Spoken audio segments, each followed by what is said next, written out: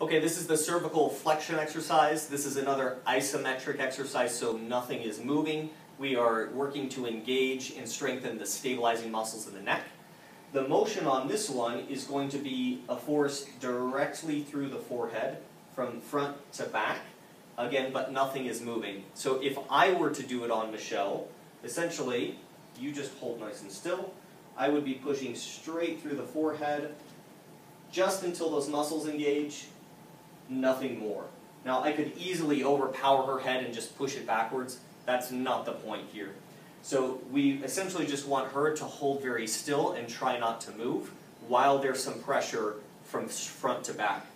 So she's going to do it herself using the palms of her hands. Notice she's using both hands.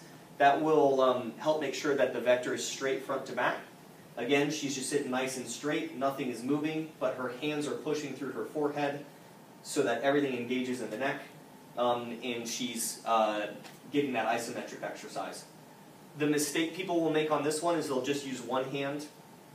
The problem is that it's very hard to push straight front to back. Usually that elbow is going to be out to the side, and they're going to be kind of pushing from the side. We don't want that. So both palms of the hands pushing straight forward to back. Only enough pressure to where everything engages in the neck. We get all those stabilizers activated. We hold that for about 10 seconds or whatever's prescribed on your sheet, and then relax. That's the cervical flexion exercise.